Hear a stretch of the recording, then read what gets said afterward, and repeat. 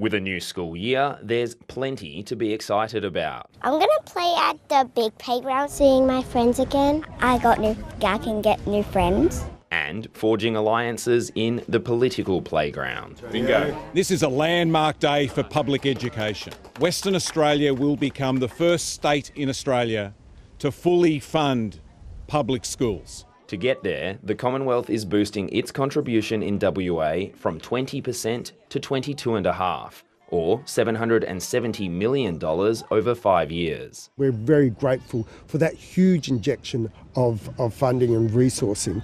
That will be matched by the state and will bring us to the magical mark of full Gonski, 100% of the SRS. Except for in the ACT, no public school across the country is on track to be at 100% of what David Gonski said was the level they need to be at.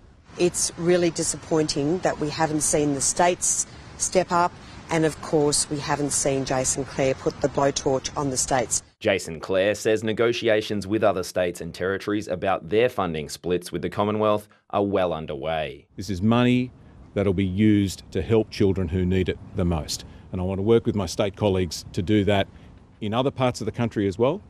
But I'm not going to negotiate the deal on telly. Our position is that the Commonwealth needs to increase their share by 5%. The statement of intent signed by WA today has a no worse off clause, meaning if any other state reaches a better deal with the Commonwealth, Western Australia will get the same deal. The funding injection is set to go towards things like extra tutoring for struggling students, rolling out to disadvantaged schools first.